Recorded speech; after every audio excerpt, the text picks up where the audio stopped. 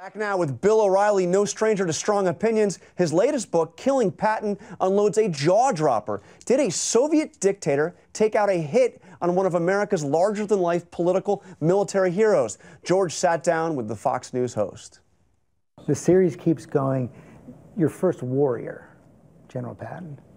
General Patton interested me because he was the last no-spin general. Just no BS. Right at you. Got him killed, but he... Do you really believe that? Yes. The official record says Patton died after a car accident on a hunting trip. But O'Reilly's new book, Killing Patton, suggests a darker conspiracy. I think Stalin killed him. Patton was going to go back to the United States and condemn Stalin and the Soviet Union and tell the American people, these guys aren't going out of Poland, they're going to try to take over the world. And Stalin wanted him dead, and I think Stalin got him dead. All the evidence is there, including the driver who was with him that day, is that it was a spur-of-the-moment decision to go see this castle before hunting. There was no way anybody could have known. But you have to take into consideration that Patton was being tracked by Soviet intelligence. He also had round-the-clock guards in his hospital room. He had round-the-clock guards who were worried about the press and weren't worried about anybody else. His wife was in the hospital room with him. Right there. Right.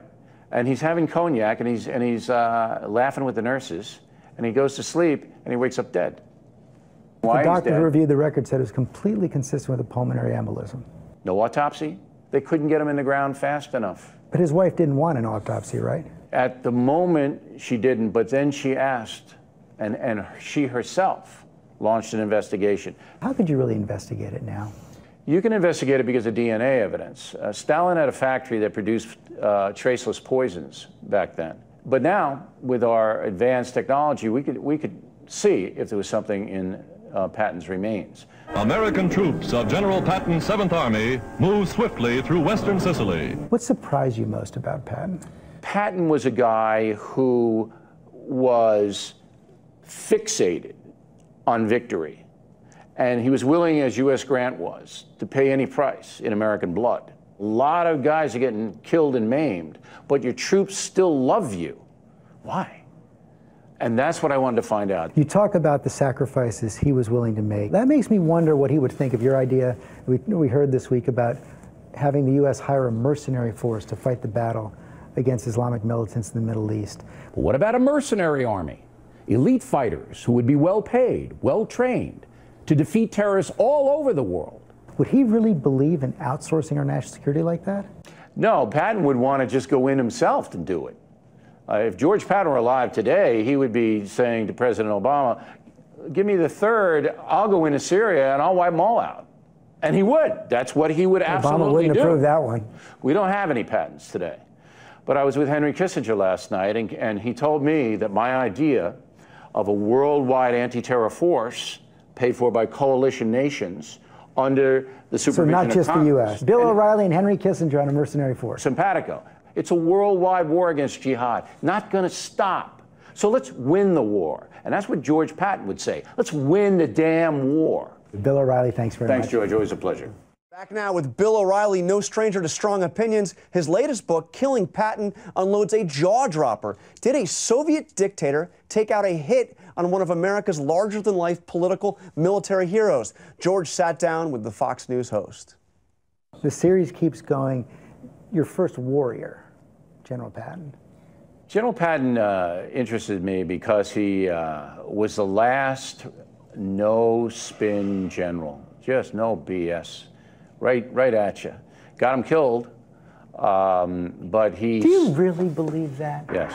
The official record says Patton died after a car accident on a hunting trip. But O'Reilly's new book, Killing Patton, suggests a darker conspiracy. I think Stalin killed him.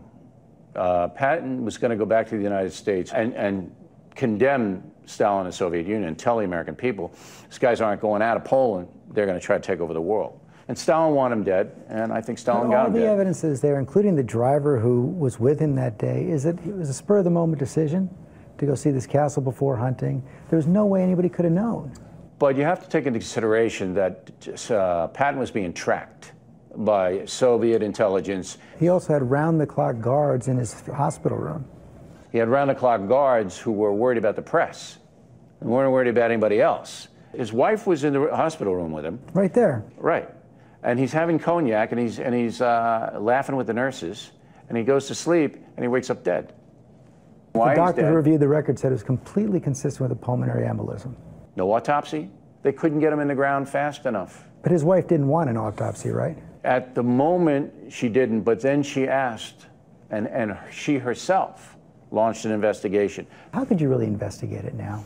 You can investigate it because of DNA evidence. Stalin had a factory that produced traceless poisons back then. But now, with our advanced technology, we could see if there was something in Patton's remains. American troops of General Patton's 7th Army moved swiftly through western Sicily. What surprised you most about Patton? Patton was a guy who was fixated on victory. And he was willing, as U.S. Grant was, to pay any price in American blood. A lot of guys are getting killed and maimed, but your troops still love you. Why? And that's what I wanted to find out. You talk about the sacrifices he was willing to make. That makes me wonder what he would think of your idea we heard this week about having the U.S. hire a mercenary force to fight the battle against Islamic militants in the Middle East. But what about a mercenary army? Elite fighters who would be well paid, well trained, to defeat terrorists all over the world. Would he really believe in outsourcing our national security like that? No, Patton would want to just go in himself and do it. If George Patton were alive today, he would be saying to President... Back now with Bill O'Reilly, no stranger to strong opinions. His latest book, Killing Patton, unloads a jaw-dropper. Did a Soviet dictator take out a hit on one of America's larger-than-life political military heroes? George sat down with the Fox News host. The series keeps going. Your first warrior, General Patton. General Patton interested me because he was the last no-spin general. Just no BS. Right at you. Got him killed, but he... Do you really believe that? Yes. The official record says Patton died after a car accident on a hunting trip. But O'Reilly's new book, Killing Patton, suggests a darker conspiracy. I think Stalin killed him. Patton was going to go back to the United States and condemn Stalin and the Soviet Union and tell the American people, these guys aren't going out of Poland, they're going to try to take over the world. And Stalin wanted him dead, and I think Stalin got him dead. All the evidence is there, including the driver who was with him that day, is that it was a spur-of-the-moment decision to go see this castle before hunting. There was no way anybody could have known. But you have to take into consideration that Patton was being tracked by Soviet intelligence. He also had round-the-clock guards in his hospital room. He had round-the-clock guards who were worried about the press and weren't worried about anybody else. His wife was in the hospital room with him. Right there. Right. And he's having cognac, and he's laughing with the nurses, and he goes to sleep, and he wakes up dead. Why The doctor he's dead? who reviewed the record said it was completely consistent with a pulmonary embolism. No autopsy? They couldn't get him in the ground fast enough. But his wife didn't want an autopsy, right? At the moment, she didn't, but then she asked, and she herself launched an investigation. How could you really investigate it now? You can investigate it because of DNA evidence. Stalin had a factory that produced traceless poisons back then. But now, with our advanced technology, we could see if there was something in Patton's remains. American troops of General Patton's 7th Army moved swiftly through western Sicily. What surprised you most about Patton? Patton was a guy who was fixated on victory. And he was willing, as U.S. Grant was, to pay any price in American blood. A lot of guys are getting killed and maimed, but your troops still love you. Why? And that's what I wanted to find out. You talk about the sacrifices he was willing to make. That makes me wonder what he would think of your idea we heard this week about having the U.S. hire a mercenary force to fight the battle against Islamic militants in the Middle East. But what about a mercenary army? Elite fighters who would be well paid, well trained, to defeat terrorists all over the world. Would he really believe in outsourcing our national security like that? No, Patton would want to just go in himself and do it. If George Patton were alive today, he would be saying to President Obama, give me the third, I'll go into Syria and I'll wipe them all out. And he would. That's what he would absolutely do. Obama wouldn't approve that one. We don't have any Pattons today. But I was with Henry Kissinger last night, and he told me that my idea of a worldwide anti-terror force paid for by coalition nations, under the supervision So not of just the Congress. U.S. Bill O'Reilly and Henry Kissinger on a mercenary force. Simpatico. It's a worldwide war against jihad. Not going to stop. So let's win the war. And that's what George Patton would say. Let's win the damn war. Bill O'Reilly, thanks very much. Thanks, George. Always a pleasure. Back now with Bill O'Reilly, no stranger to strong opinions. His latest book, Killing Patton, unloads a jaw-dropper. Did a Soviet dictator take out a hit on one of America's larger-than-life political military heroes? George sat down with the Fox News host. The series keeps going. Your first warrior, General Patton. General Patton interested me because he was the last no-spin general. Just no BS. Right at you. Got him killed, but he... Do you really believe that? Yes. The official record says Patton died after a car accident on a hunting trip. But O'Reilly's new book, Killing Patton, suggests a darker conspiracy. I think Stalin killed him.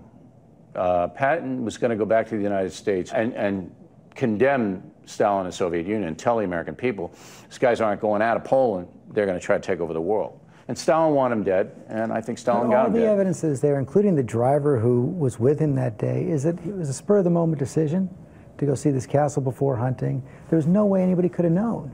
But you have to take into consideration that Patton was being tracked by Soviet intelligence. He also had round-the-clock guards in his hospital room. He had round-the-clock guards who were worried about the press and weren't worried about anybody else. His wife was in the hospital room with him. Right there. Right. And he's having cognac, and he's laughing